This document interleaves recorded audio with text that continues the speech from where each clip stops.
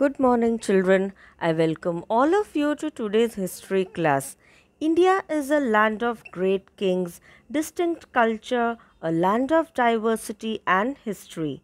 So, let us explore and learn about the greatness of these kings. Today, let us begin with a new lesson, India during the Maurya period. In this lesson, we will learn about the greatness of the Mauryan kings, their administration, art and architecture of this period. Children, in the previous lesson, we discussed about the Janapadas and the Mahajanapadas. The Mahajanapadas of Magad became the center of India's first empire. As discussed in the first lesson, that many invaders and foreign rulers invaded India with a desire to have a unified rule all over the subcontinent. King Cyrus, King Darius, and Emperor Alexander were among such rulers who dreamt to bring India under their rule.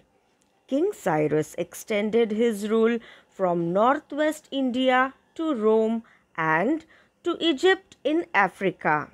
Similarly, King Darius around 518 BCE conquered the northwest of India up to Punjab. Political relations between India and Iran were established during the rule of Darius. King Darius also introduced a uniform currency called darik. In 326 BC, Alexander invaded India. After crossing the river Indus, he advanced towards Takshashila. Some tribes surrendered peacefully, others did not. The Indians were defeated in the fierce battle. Alexander wanted to press on and attempt to conquer all of India, but his war-weary soldiers refused, and his officers convinced him to return to Persia. The soldiers were probably feeling homesick and tired of fighting. Before leaving India, Alexander appointed Greek officers called satraps to look after the conquered territories. He started his return journey but died on the way back in 323 BCE at Babylon, which is in today's Iraq.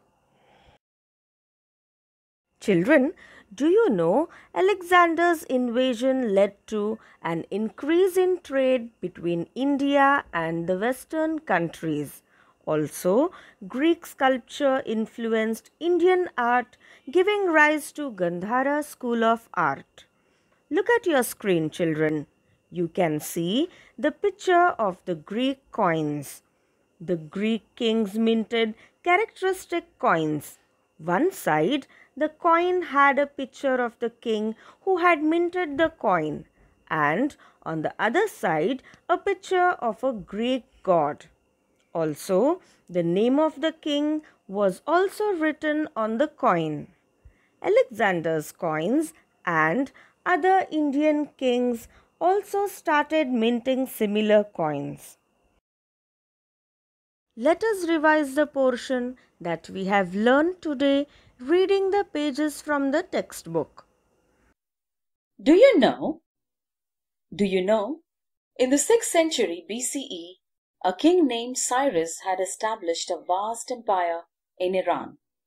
This empire extended from northwest India to Rome and to Egypt in Africa. Around 518 BCE, an Iranian emperor named Darius conquered the region of northwest India up to Punjab. Political relations between India and Iran were established during the reign of Emperor Darius. He had introduced a uniform currency called darik in all parts of his empire. The capital city of Persepolis was built during his reign. This city is in Iran. The Greek Emperor Alexander. Alexander had become the king of Macedonia in 336 BC. He wanted to conquer the whole world and establish the biggest empire. After conquering Turkey, Syria, Egypt, and the Persian Empire, he came to the doorsteps of India. Invasion of Alexander. Alexander invaded India's northwest frontier in 326 BCE. Crossing the Indus River, he reached Takshashila. He conquered most of the independent kingdoms in India. Alexander wanted to keep moving, but his soldiers refused. So Alexander had no choice but to retreat. He divided the conquered territories into 3 parts and put each under the control of a general. Alexander, unfortunately, never reached his homeland, Macedonia.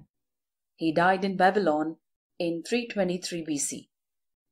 After his death, Chandragupta Maurya defeated the Greek generals and made Mauryas the supreme power in India. Impact of invasion of Alexander. Alexander defeated all the local Indian kings and successfully reached the Punjab. Alexander's campaign led to an increase in the trade between India and the Western world. Historians who accompanied Alexander introduced India to the Western world through their writings. Greek sculpture influenced Indian art, giving rise to the Gandhara school of art. Greek historians provided the details of the campaigns of Alexander in India, including the dates of various events. This has helped to establish definite dates for subsequent events. The Greek kings minted characteristic coins. On one side, the coin had a picture of the king who had minted the coin, and on the other side, a picture of a Greek god. The name of the king was also written on the coin. Later, Indian kings also started minting similar coins. It's time to conclude our history class today. In our next history class, we will learn about how the Mauryan Empire began to take shape shortly after an invasion by Alexander the Great. Also, how the Mauryas controlled over Magad and established the first ever empire in the history of India. Now, you have to complete the worksheet given in the PDF below. Thank you.